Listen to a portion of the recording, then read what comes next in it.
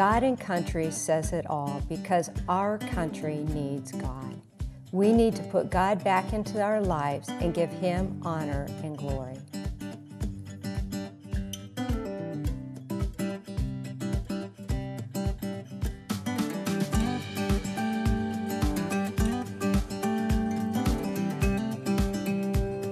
Tenor Jimmy Fortune toured and sang and performed with the legendary Statler Brothers for 21 years. He is the member of the Gospel Hall and the Country Music Hall of Fame and has entertained millions around the world. Today, God continues to take him down new paths, surviving quintuple bypass surgery and sharing his new albums, God and Country and Brothers of the Heart. This is his story. This is today's Nashville. This is faith. Jimmy, it is so good to see you again. Well, Terry, it's good to be here with you again. It's been about, what, 4 years? It's been 4 years. You've been busy, and what a year you've been through. This year's been a little tough year, but God's been good and faithful, taking me through a lot of things that I never dreamed I'd go through, but He's been faithful and brought me through it every step of the way. So I'm very thankful. Well, let's talk about that first, because then I want to go back and where it all started, but let's talk about this year. What happened? Because I know I was following it and praying for you and your family. When I heard the news, I was just, oh. Well, I had a couple friends that had heart attacks and strokes. They were actually younger than me. And so all these alarms were going off inside of me. And my wife said, one day, I told her about some little issues I was having. She said, we're going to make you a doctor's appointment. And I'm like, okay, you can if you want to. I don't think there's anything wrong. So I go into this doctor's appointment, and I start telling him what's going on. I passed every test but one. He said, we're going to do a heart catheterization on you. He said, I think you might need a stent or something like that. And I said, okay. So we lined it up. So I go in and do the catheterization, and he puts this screen up in front of me after it's all over, which shows me my heart, which have 5 blockages, and one was 99%, the others were 95% blocked. 5. And he said, I don't know how you're walking around. You hadn't had a massive heart attack yet. He said, we're going to do emergency surgery. We're going to take you right to the hospital down to Centennial and do surgery, major surgery. And I'm like, oh my gosh, I never had major surgery in my life. And it was a whirlwind. And so we went in and had the surgery done, and everything was fine. Came through the surgery great. And I was on my way to recovery. Then I got hit with Rocky Mountain spotted fever and pneumonia at the same time. And that was just about 6 weeks ago. So I'm kind of recovering from that right now. It kind of knocked me back about 3 months in my recovery. But believe me, you don't want Rocky Mountain spotted fever. It's not good. Well, what was going through your mind during this whole time, especially even when you heard the news, I'm going into surgery, they're going to stop your heart? I know what that's like because I used to do that. Yeah. It was, oh my gosh. Were you scared? At first I was scared, and then I got to the hospital, and Nina came in and she said, well, she just had put the announcement out that I had on Facebook that was what I was going to have to go through. She told me, she said, Jimmy, you wouldn't believe how many people are praying for you right now all around the world. And when she said that, I just felt like I was floating on a cloud. I had no worries, nothing like that at all. So I had to have the surgery. I had this, went into the prep room, and of course I had some of my family with me. When they left, there were some of the doctor, or not nurses there, that were getting me ready for the surgery. Gave me the shot, which only takes a few minutes, a few seconds. You go out. But as soon as she gave me the shot, they walked out of the room. And I heard this voice say, I've got you. And I was like, I looked around like, where did that come from? And I knew that it was God saying, I've got you. Don't worry, And I didn't. I was like, so you're at peace. I said, if this comes out the other way, I've had a great life. I'm just thankful. And I did. I came through everything okay. And it was just, I don't know, I was so thankful that God spared me a heart attack, that I didn't have that to go through. And I remember a few hours later, they got me up to walk after the surgery, and I walked, and I was just eager to get back, get going. And when I got home for the first time, I sat on my back porch, and of course it was during a cold time of the year. But I sat on my back porch, and when I sat there, the sun was shining right down on me, and the beautiful white puffy clouds and a blue sky. And I just broke down and started just thanking God, just thankful. And I've been that way ever since, trying to come up with words to say thank you. And I can't come up with the words, but I know He knows. I'm very thankful that He brought me through it. And I felt like He still has things for me to do. The purpose of my life has been to lift God up, lift Jesus, to say how important He is in our lives. We need Him today. We've always needed Him. But in today's world, we need people not to be ashamed to talk about Jesus. And I'm not ashamed to talk about Him because of the things that if you could be me and not be thankful and say how important He is to us in our lives, then something's very, very wrong with you, I think. Let's go back to where it started and how you were raised when you knew Jesus, the Statler Brothers. So let's just kind of go back a little bit. My family sang since I was a little kid. I'm number 7 of 9 children. We sang in church and things like that. So it kind of led me to going out, eventually getting my first guitar, having a band, and then going out and playing clubs for a lot of years, about 10 years of my life, doing cover music in all these places. And of course, I knew about God. I knew, I joined a church when I was 9 years old and knew about Jesus. It was more of a head knowledge than it was. But my life started falling apart about 1993. I had some things in my life that I needed to deal with. My family, my daddy was dying of cancer, and my family life was falling apart. How old were you then? Oh, let's see. About this time. It was 1993, so I was born in 55, so what would that be? So you were already, were you married then? Oh, yeah, I was married, okay, and I had 7 children.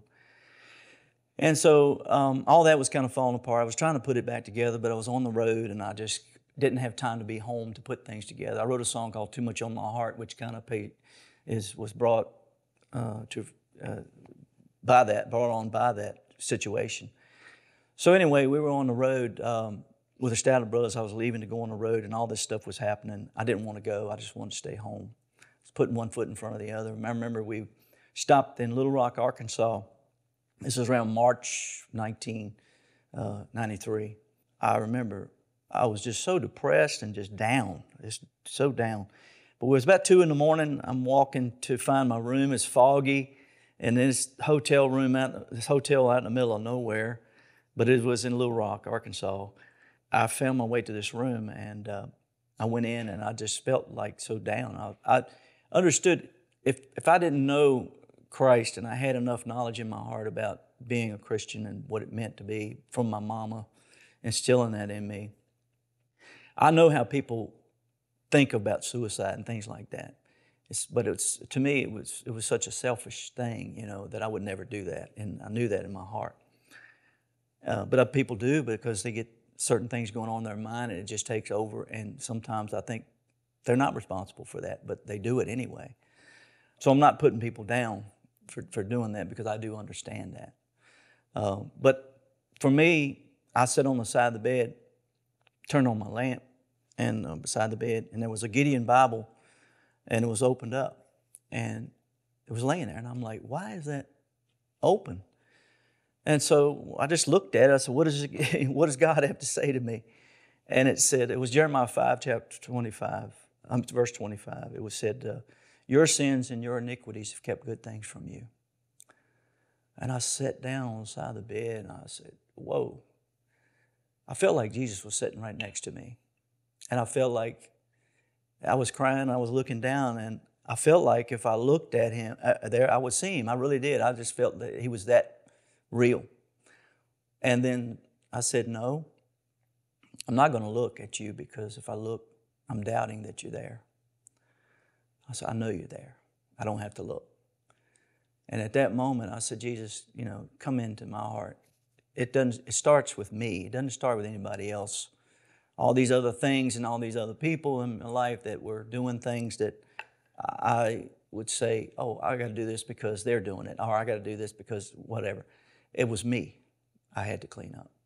And so I said, come into every room of my heart. Just don't come into the living room, because there's things back there, and there are bedrooms and everything else that I don't want you to see, but I want you to see it all. And he did see it all. I knew he could see it anyway. But go in there and clean them out for me, please. Just every little thing, I'd give it to him. He said, look past the sin and look at me. And he would always have his arms out like this. Give it to me. So I did. And he began to clean my life up and change my life. I lost my father. Still have the things I prayed for I didn't want to lose. My family, marriage, I didn't save that either. But he began to give me the things that I needed instead of the things I wanted. And you know, Jimmy, we're going to talk about it when we come back.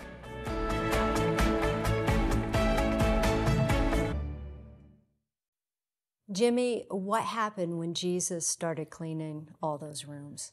Well, I realized that just because you say you want Jesus to take over your life and come into your heart and clean out everything, that doesn't mean that things are going to go beautiful and that things are going to happen. And because life happens. But it gives you a peace inside of you, that the peace that passes all understanding is the only way I know how to explain it. I didn't think I could ever deal with my father dying or my mother dying, or I was just so close and just loved them so much that I thought I wanted to be as far away as possible. But God allowed me to be with them both times, and I felt the experience of death. Like that was a horrible thing in one moment, but a most beautiful thing in the next moment, because I felt their spirit leave their body, and I felt them go to be with the Lord in that moment, and the body was just laying there. The body was just a thing, and I'm like, I'm looking at it going, there's nothing there. And you wrote that song, I Believe, for your... I Believe was from that experience. From Can Mom. you just sing just a little? That is one of my favorite songs that you... It just touched me. Can you just sing a little bit of it? I'll sing the second verse, and I don't have a guitar, but I'll try to sing the second verse and maybe the chorus, I guess. But it says, I was there the day my mama went to heaven, held her hand as she closed her eyes to sleep, and I felt the power of 10,000 angels take her soul away to be crowned at Jesus' feet. And I believe there's a place called heaven. I believe in a place called Calvary. I believe in a man whose name is Jesus. And I believe that he gave his life for me. And I believe that he gave his life for you and me. I love it. Thank you so much. God gave me that song. I mean, it was a gift. Because I left Virginia. I'd been there for 49 years, and God asked me to leave and move to Nashville because I didn't want to. The physical part of me didn't want to. But the spiritual part of me knew I had to, and I had moved everything out of the house in Virginia, my dream home up there. And I was standing on the deck saying goodbye and looked up, and God gave me those words. He said, here's a gift. You honored me by doing what I asked you to do, so here's a gift for you. I thought about my mom, and that's been one of the biggest songs in my life. It's one of my favorite songs of yours. Thank you. I appreciate that. So what was it like after that, leaving, coming back to Nashville? Well, it was hard at first because you're with one of the biggest groups of 50s, 60s, 70s, 80s, 90s. I mean, it was... Well, tell me about the Statler Brothers. Well, the Statler Brothers hired me back in 1982 to come in and fill in for Lou DeWitt, who was... there's been many God things in my life. This was one of them, but... Lou DeWitt suffered from Crohn's disease, who was a tenor singer for the Statler Brothers. He heard me singing at a ski resort in Virginia, of all things, and when he was going to have to be out for about 6 months. He said, I heard this kid from the other side of the mountain near Charlottesville said, I think he could fill in for me if you give him a chance. I was the first name out of his mouth. And so they called me up to come audition. I auditioned. And this is going to be in my book, which I'm writing now, hopefully to the end of it. Long story, but they wound up hiring me for about 6 months to come in and fill in for Lou. And Lou decided that he couldn't come back after he was done his surgery and everything. So he asked me if I would do it full time. It turned into a 21-year career because I said I'd be an idiot to turn this down. And sure enough, I had 4 new brothers in my life, and they took care of me for about 21 years. And I had a life that only comes from a fairy tale. That how does that happen to someone who's a nobody, and just all of a sudden you're thrown into this world of, what was it like? Meeting all your heroes. And well, all of a sudden, I'm like going from this small town where I hadn't been anywhere all my life, and a few weeks later you're sitting in the Oval Office and talking to President Reagan, and you got all this stuff going on. You're in Hollywood, you're talking to all these movie stars and everything that you've only seen on TV, that you go, it was an unreal world to me. And then all of a sudden I'm in the middle of it, trying to figure it all out, but it's like a whirlwind. And I would sit back and listen and watch, because I didn't feel like I could say anything. I felt like I'm not worthy to be here. I just, how did I wind up here? And so then I got these people talking to me like they know me, like all of a sudden, and it was just a weird. You became, a superstar to a lot of people. I mean, I had a hard time getting my heart around things like that. To me, I'm still all the simple person that came from Virginia, from nowhere. And the fact that somebody knows my name when I come to Nashville, I'm like, I can't believe it. And I'm still that way today. I'm in a world that I don't understand, but I grasp it and hold on to it and say, thank God that He's allowed me a platform that when I do speak about God or Jesus, people listen. And because it's real, these experiences are real. And the simplicity of life, it can get complicated sometimes, but God has helped me negotiate it and deal with it. Like I said, when I gave my life to the Lord, didn't mean that bad things weren't going to happen in my life, but they may happen, but you can handle those things. Just like the heart surgery and different things that have happened. I've been able to handle it because of giving my life to Him and saying He knows my purpose, and He's going to help me attain the things that He wants me to attain for Him, for His kingdom. You're still very busy, still singing, and now you're writing a new book. Mm-hmm. And the name of it is? Untold Fortune. Untold Fortune. Mm-hmm. Which is my life. It's Untold Fortune. And we're going to talk about it when we come back. Okay.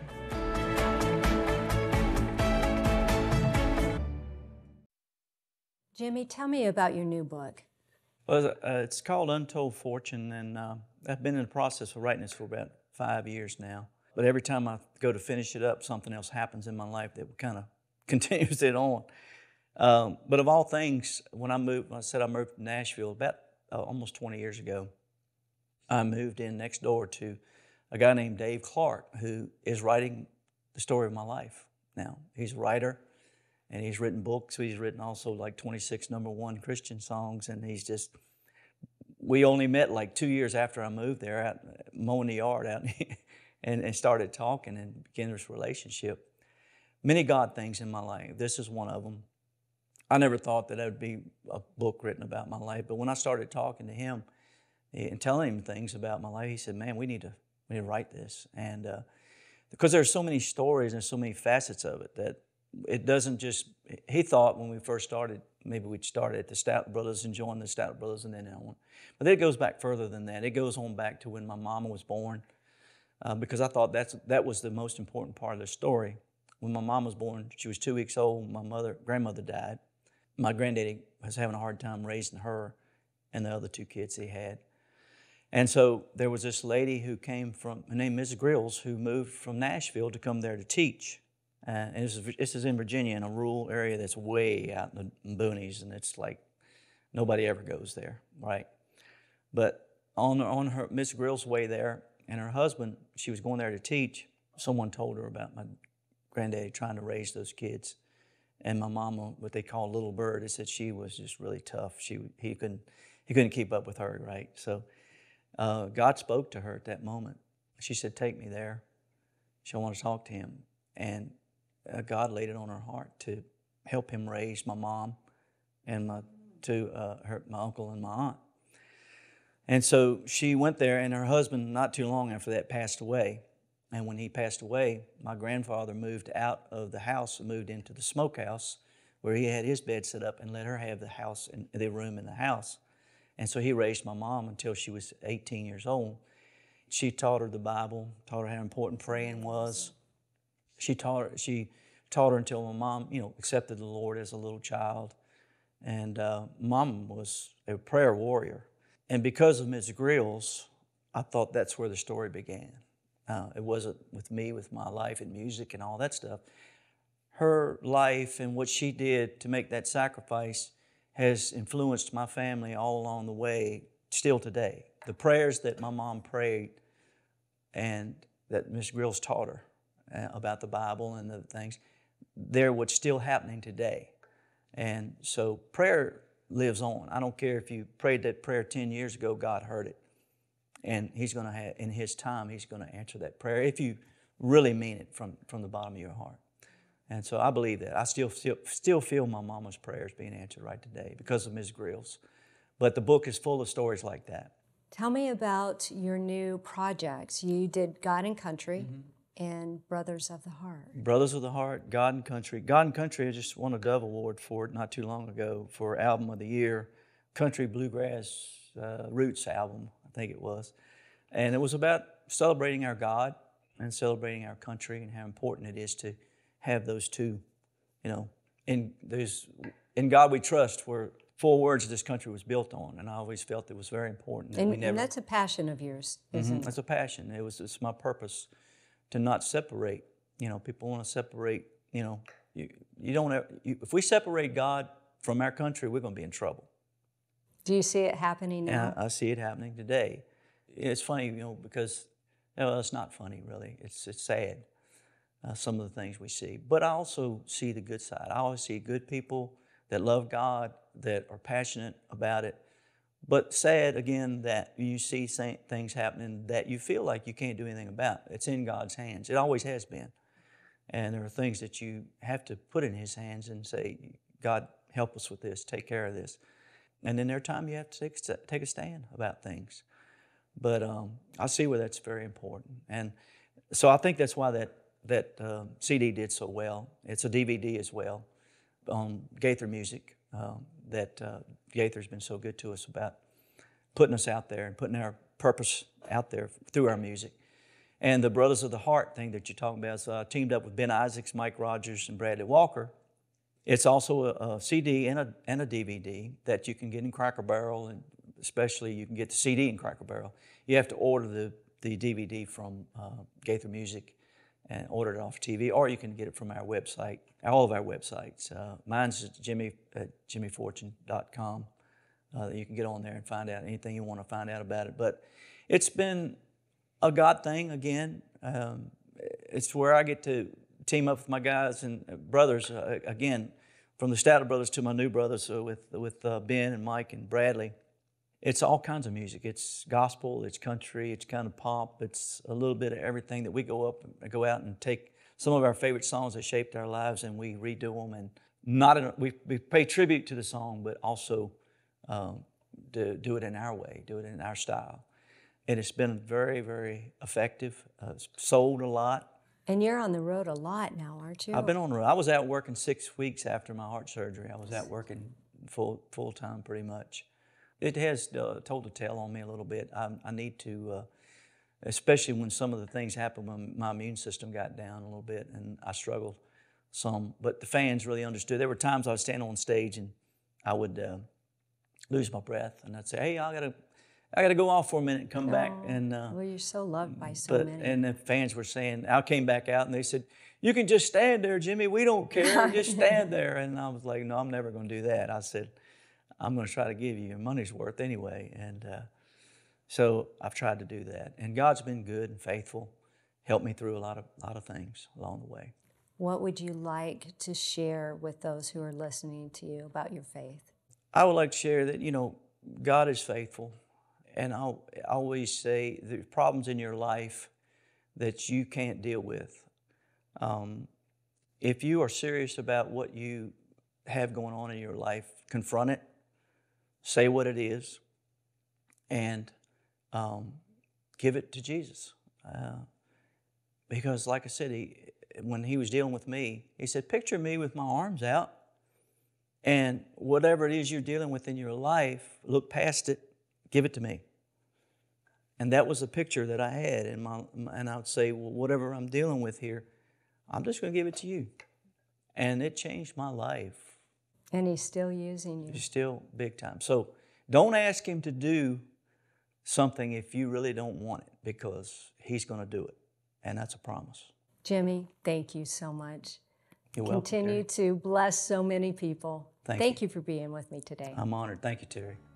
My friend, it only takes one person to change another person's life. Like Jimmy said, you never know what that next person is going to do and how many people it'll reach for Jesus. Do it today. Be that one person. This is today's Nashville. This is faith.